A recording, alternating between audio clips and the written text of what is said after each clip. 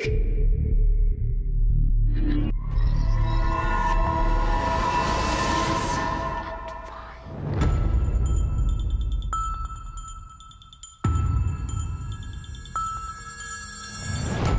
such a privilege to be here and make a movie in the actual location. It's a lot of fun. The way Dan Brown weaves clue paths, danger, action, mystery into these locations is one of the things that makes them so addictive and interesting.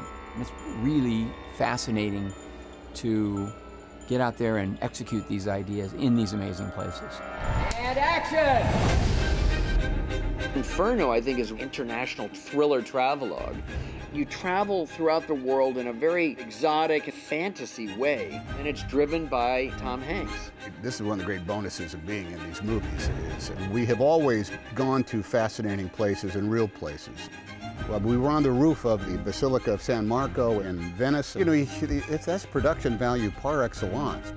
There's nothing quite like being asked to actually run away from a drone in a park that was built during the Renaissance. That's a pretty good gig. Florence, Venice, everything we were hoping for this movie. And now Budapest, Istanbul, and beyond.